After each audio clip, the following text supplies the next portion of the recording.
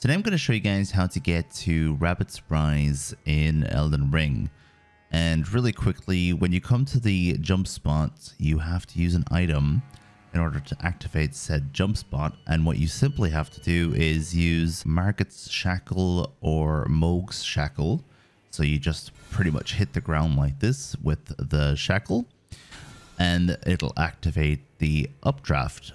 This works on all the updrafts in the DLC, so that pretty much is a one-size-fits-all for when you have to do the other ones as well. And you just use this updraft to get to the stairs here, and now you're at Rabbaths Rise. I won't spoil what's in there, and that's how you figure out the puzzle.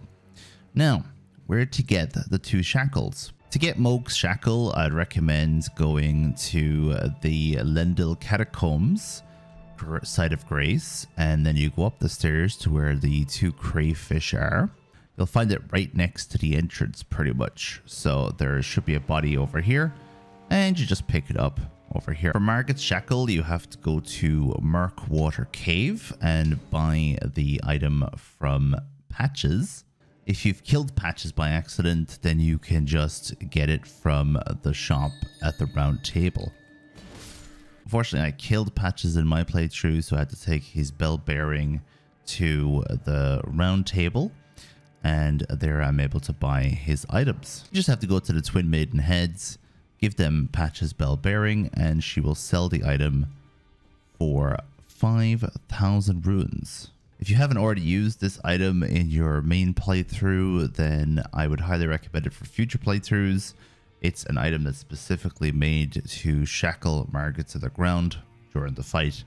It's fantastic. So why do these shackles work like this? The shackles work like this because they do a 0 damage pulse into the area, which pretty much destroys all these objects without doing any damage to enemies. And you could use them to find secret walls when you're in catacombs or tunnels, for example. And you can also use it to activate traps. For example, fire traps that you have to normally hit with your sword. So I hope this was useful for you, because you could use this a lot in the DLC. Make sure you always have at least one of the shackles in your quick bar at all times.